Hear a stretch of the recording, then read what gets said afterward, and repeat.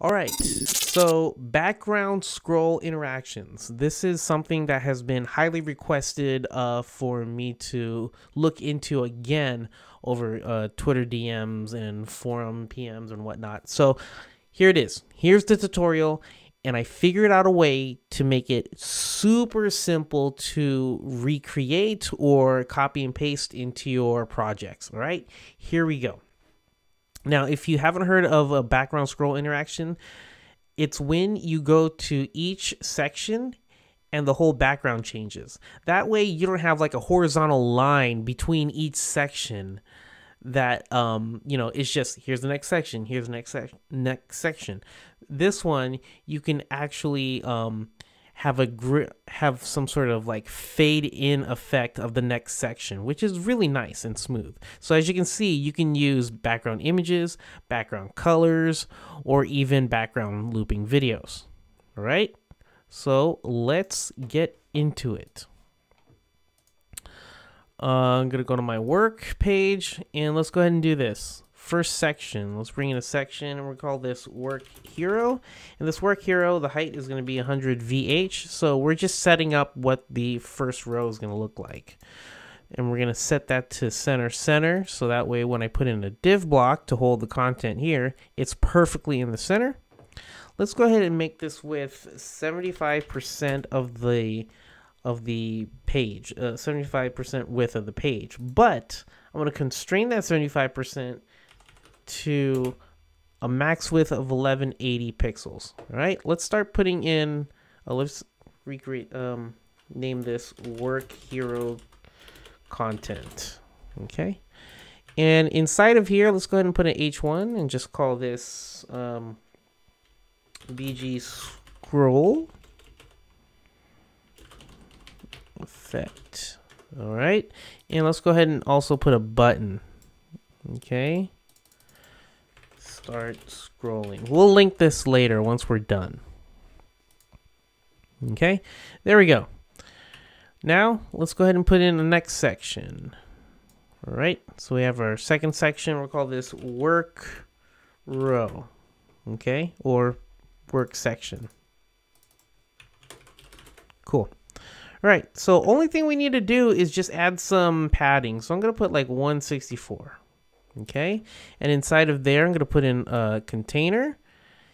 And now I'm going to put in a rich text. All right, so this is like, actually, let me get lorem ipsum in here. Lipsum Pro. So lipsum.pro, you can get a bunch of paragraphs. We'll get 5 paragraphs. Okay. Yep, that's enough. That's enough for scrolling. Yeah, okay, cool. So we have our filler text there. And so we have that. Cool. All right, so now our content in that section is done. All right. Let's go ahead and start making the magic happen. I'm going to bring in a div block inside of the work section. Okay. Not in the container, but in the work section. All right, and we're going to set this to, I give it a class name of background holder. Okay, this is going to hold our backgrounds. I'm going to set this to position relative. All right, and that's it. That's all I have to do for that. Now I'm going to drag in another div block right there, and I'm going to call this BG1. This is our first background. And with this, I'm going to set this to fixed, full, and then with the Z-index, I'm going to press down on my keyboard for -1. So if you think about like a sandwich, or city street, okay, if you go -1, you're going under the street. If you go +1, you're going one level above the street, and so forth. Okay, so we want to make this a background. We go -1. All right, let's go ahead and put a background image. We'll use that one, cover, and see how I can't see my content. That's because I didn't style my container. So let's go ahead and do that. Go style my container real quick. Set this to white. Let's get some padding, holding shift. And change the border radius to 10. And there we go. We can see my content. Okay. All right. Now, to make sure that we don't get distracted, we can go ahead and set the background holder to opacity 0. All right. Now let's make some interactions happen. Okay. So here's the interactions part. Okay. We go to work section, use lightning bolt, and we're going to do scroll into view as our trigger. Okay. And we're going to start animation.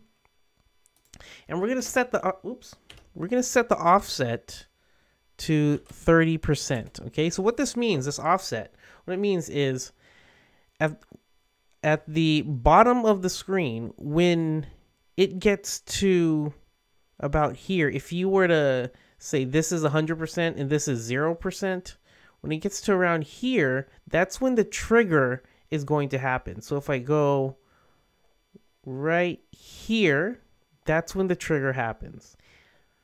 All right. And then for the opposite, scrolling out of view, okay, we also set that 30.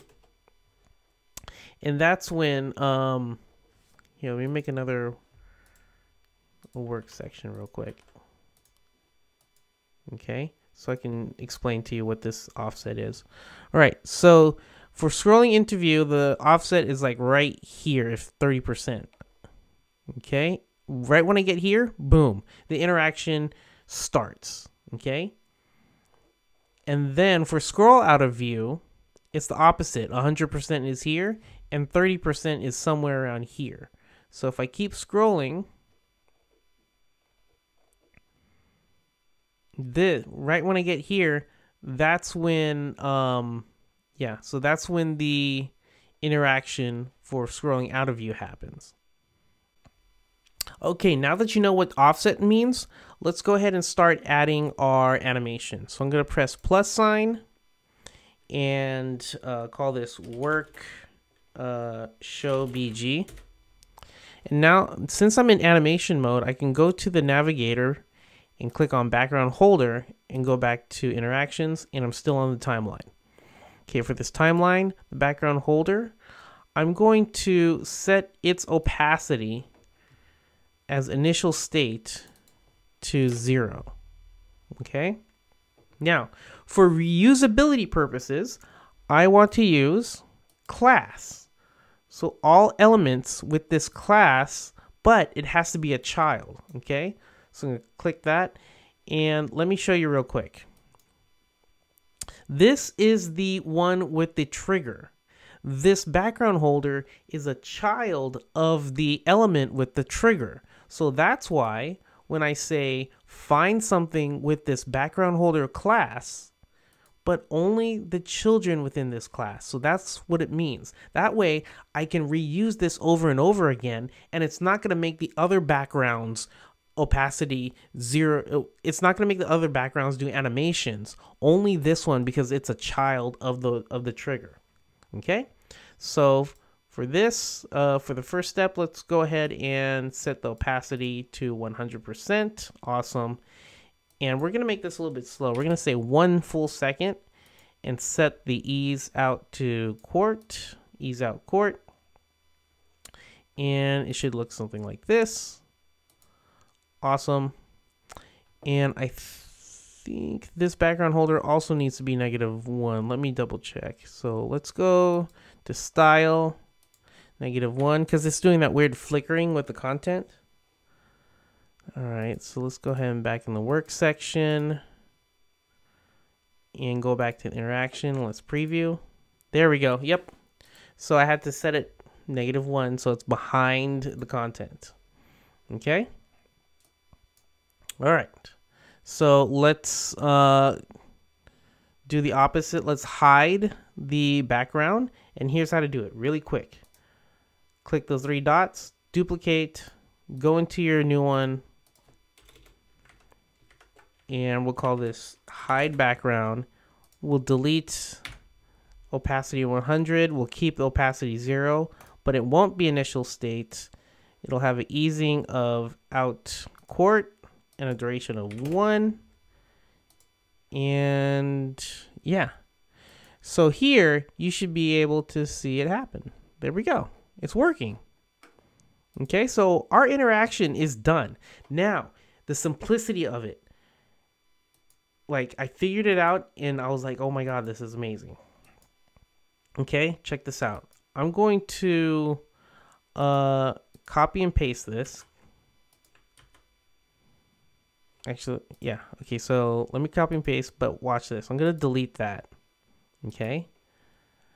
And I'm going to copy and paste like 4 times. I think I have 4 things. Okay.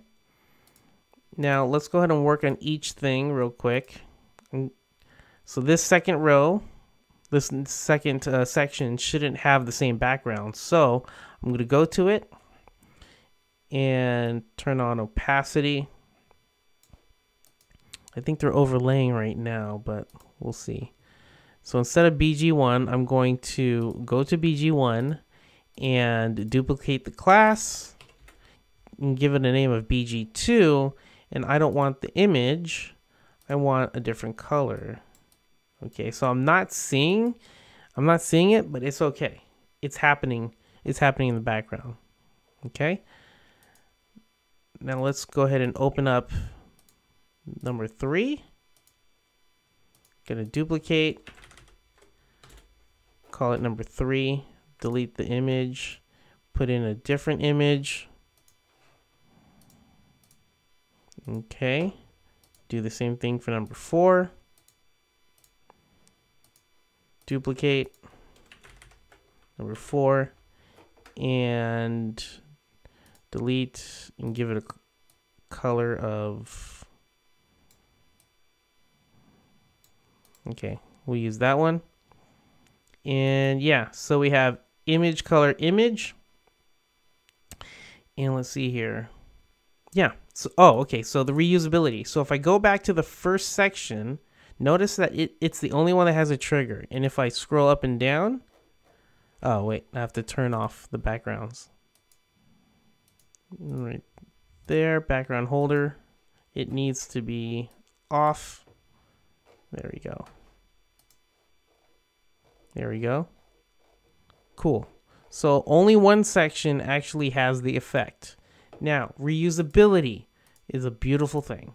So if I click on work section and click on the trigger, check this out, all the way down here. Click on it on class. So any element with the class name of work section will automatically get these interactions. And I go back to here, boom, all the triggers have it.